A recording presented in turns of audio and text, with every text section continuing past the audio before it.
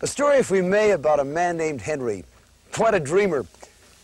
Looking around, instead of seeing a winter wonderland, he saw hydroelectric energy, electricity.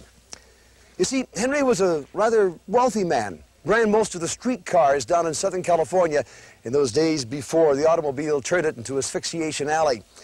And those streetcars needed electricity to run. So Henry had a dream.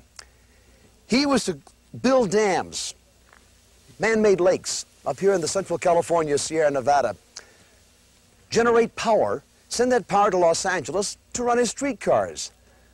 It was quite a project because by the time he got through, his idea was to end up costing more than the entire Panama Canal to build. But nevertheless, it kept Southern California running and running well in those days before mass transit became a now dying rallying cry. Sorry, Henry, your idea didn't stick around a little bit longer.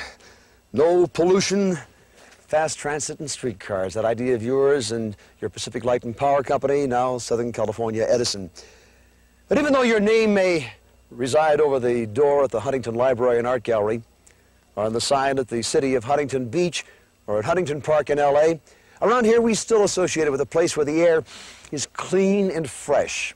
Huntington Lake.